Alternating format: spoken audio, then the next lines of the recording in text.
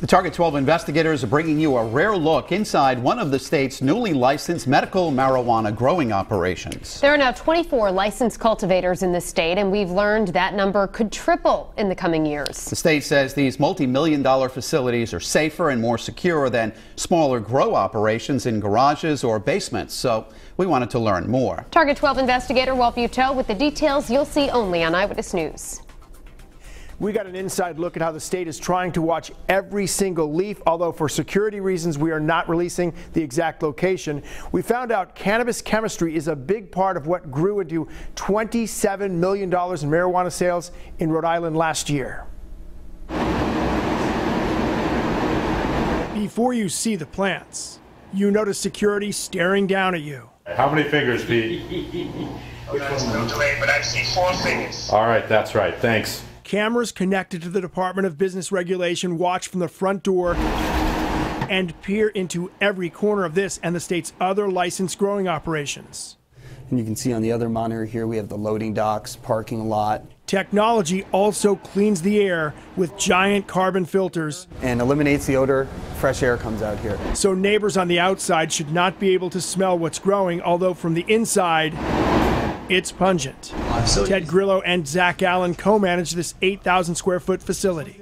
This room is where the beginning of the plant's life cycle starts. It feels like a different season behind every door, with high humidity in this room. Fogged up? Hold on one sec.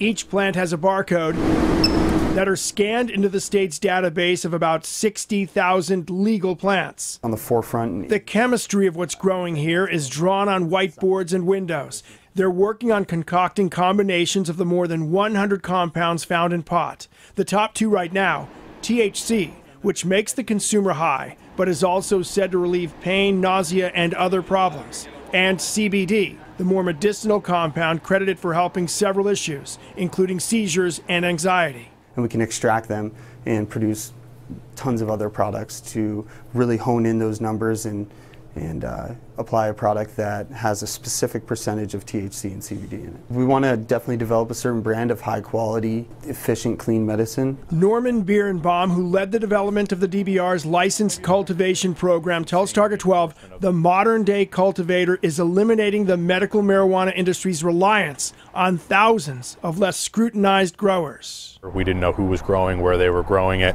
under the conditions they were growing. The DBR is currently going through 42 other cultivator license applications with no plans to reopen the licensing process in 2018. As of now, there are more than 19,000 medical marijuana patients in the state. With the Target 12 investigators, Walt Buteau, Eyewitness News. And coming up new at 6, the dangers of what the state now calls the old way of growing marijuana. Plus a look at how these current growing operations might impact the recreational market. The Target 12 investigators taking you inside a newly licensed marijuana grow. At 5, we showed you the high security and the chemistry of cannabis involved in this growing industry. And new at 6, we wanted to know if these medical marijuana growers are geared up to expand if recreational marijuana is legalized. Target 12 investigator Walt Buteau is here now with the details. It is one of the fastest expanding industries in the state, and that is without the legalization of recreational marijuana. The newest section of this medical marijuana grow. The cannabis is loaded into this vessel here. Is the extraction lab. Carbon dioxide will be used to draw out the active ingredient in the plant for edible products and oils. Medicinally speaking, vaporizing versus smoking is always going to be healthier. And as well as ingesting it orally, whether it's through a syringe in its raw oil form or through other various edibles. This is said to be a safe process, but the illegal market extraction alternative, including this 5-alarm blaze in 2015. A South Kingstown house fire was also started by BHO production, killing 1 man and injuring another.